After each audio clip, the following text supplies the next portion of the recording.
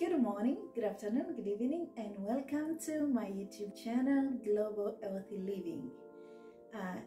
Today I'm going to talk about colorectal cancer, but before I continue, please subscribe to my channel and be part of the Global Healthy family. And when you subscribe, don't forget to click on the notification bell so that you're notified each time a video is uploaded. So one may want to know, what is colorectal cancer? Colorectal cancers are the kind of cancers that start in the colon or the rectum. These cancers can also be called cancer of the colon or cancer of the rectum. And this depends on where the cancer starts. So if the cancer starts in the colon, it's called cancer of the colon. And if it starts in the rectum, it's called cancer of the rectum. But together, they are called colorectal cancers. These cancers are grouped together because they have similar features. To those who may not know, the colon and the rectum make up the large intestine or the large bowel, which is part of the digestive system, or call it the gastrointestinal system. So how does colorectal cancer start? Colorectal cancer starts as a growth on the inner lining of the colon or the rectum, and this growth, or you can call them the lumps, are called polyps. Some types of polyps can change over time and turn into cancer, but not all polyps turn into cancer. It's important to know. If a cancer forms in a polyp, it can grow into the wall of the colon or rectum over time. According to the World Health Organization, colorectal cancer is one of the 5 common cancers we have worldwide, and it's one among the 5 common cancers that kill people worldwide. So it's a very big problem we have. So what are the signs and symptoms of colorectal cancer?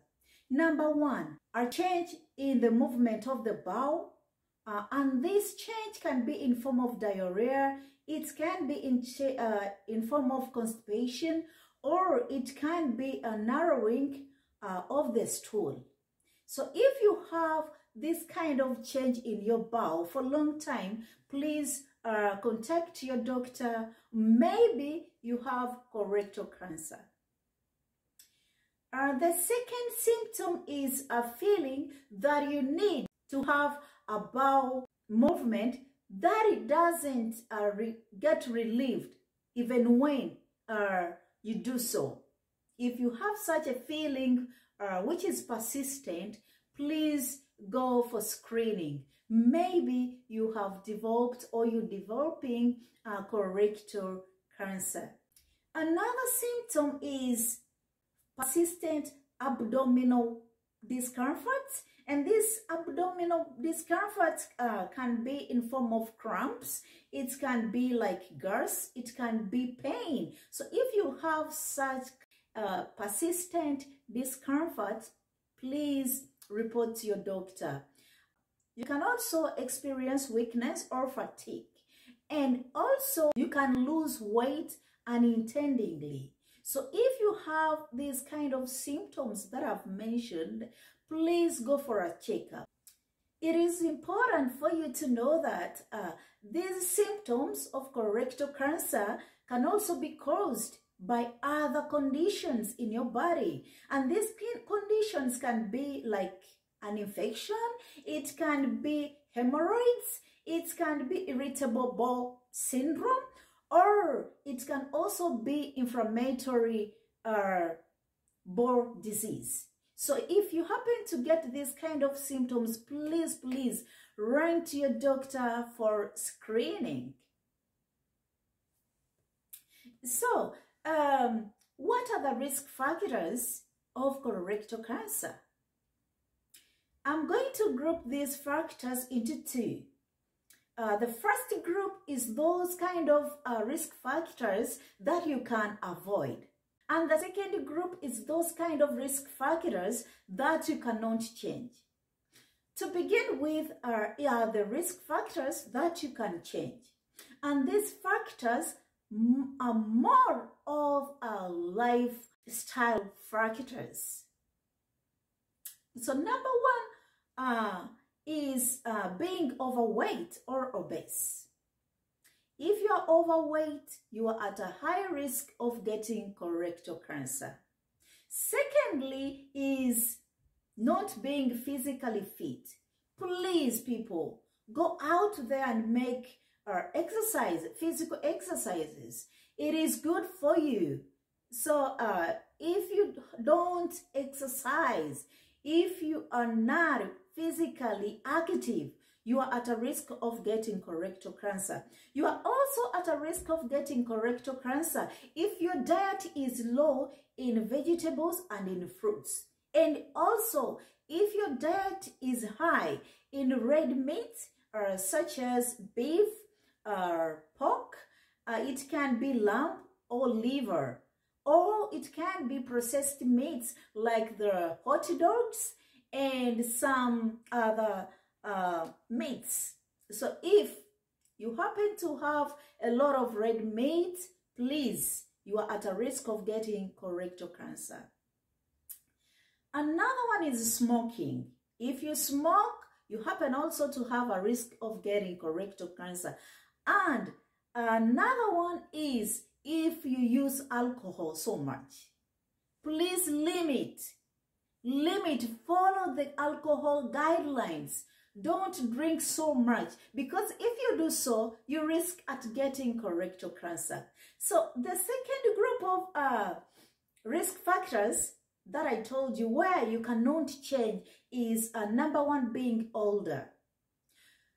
Colorectal cancer usually happen in people that are old in age, but it can affect anyone at any age, but it's mostly in people that are older.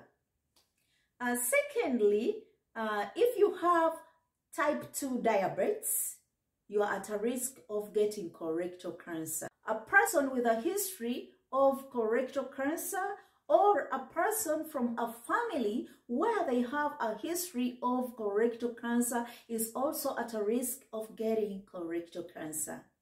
And also, your racial or ethnic background puts you at a risk of getting cancer of the colon or rectal cancer. According to the American Cancer Society, people with African American background happen to have a high risk of getting colorectal cancer compared to other people. So how can colorectal cancer be prevented? Number one is screening. Screening for colorectal cancer is one of the best ways to prevent colorectal cancer.